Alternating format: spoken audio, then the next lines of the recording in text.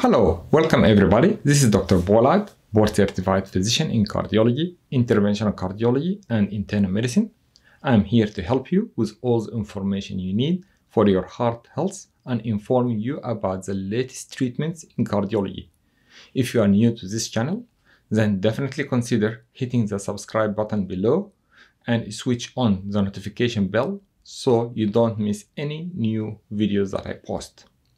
Today, I will talk to you about sudden cardiac arrest, abbreviated as SCA, and how to improve survival by performing basic life support in the form of cardiopulmonary resuscitation, abbreviated as CPR. The exact incidence of sudden cardiac arrest in the United States is unknown, but estimates vary from 180,000 to 450,000 per year.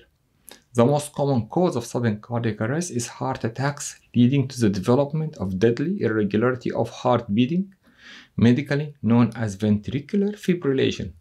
This is shown in this image in the lower tracing, reflecting fast irregular heartbeats originating from the lower part of the heart.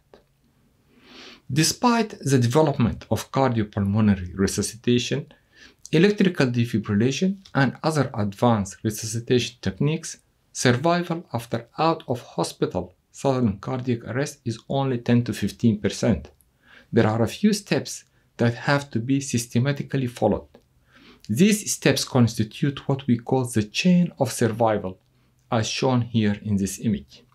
Your role as a rescuer is to execute the first 4 steps of the chain until arrival of help from the emergency medical services. Step number 1. Recognize sudden cardiac death or sudden cardiac arrest. Rapid recognition of sudden cardiac arrest is the essential first step of successful resuscitation. If you witness a person collapse or come across an apparently unresponsive person, you should confirm unresponsiveness by tapping the person on the shoulder and shouting, "Are you alright?" If the person does not respond, then check for arterial pulse in the neck and breathing. If these are absent, then you should move on to step number 2, which is to call for help. If you are on your own, then call the emergency number from your cell phone. This is 911 in North America, 999 in the United Kingdom and the Republic of Ireland, 112 in Europe, and other numbers in different countries. You should clearly state the emergency as sudden cardiac arrest and give your location. Then you should move on to step number 3, which is performing high-quality cardiopulmonary resuscitation, CPR. Coronary perfusion pressure and return of spontaneous circulation are maximized when excellent chest compressions are performed. The mantra of the American Heart Association is push hard and push fast on the center of the chest, with the goal to maintain the rate of chest compressions at 100 to 120 compressions per minute and compress the chest at least 5 cm, which is 2 inches, but no more than 6 cm, which is 2.5 inches with each downstroke. Allow for the chest to recoil completely after each downstroke.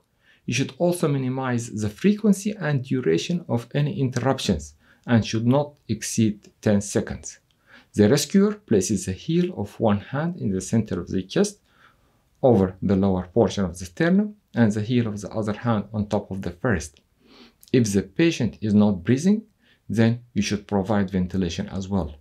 You should first extend the neck to open the airway as shown here, making sure there is no blockage, and then deliver ventilation. Proper ventilation for adults include 2 ventilations after every 30 compressions, and each ventilation over no more than 1 second. Provide enough air to observe the chest rise and give 1 asynchronous ventilation every 6 to 8 seconds, giving a total of about 10 breaths per minute. If a portable defibrillator termed automated external defibrillator or AED for short is available, then proceed to step number 4. The AED should be attached to the patient as shown. The AED switches on automatically once it is opened.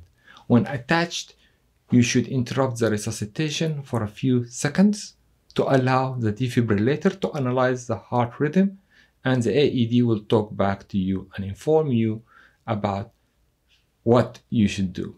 It might tell you to stay in the way as it is about to deliver an electric shock, or it might tell you to resume chest compressions and ventilation. It is essential to minimize delays and interruptions in the performance of excellent chest compressions.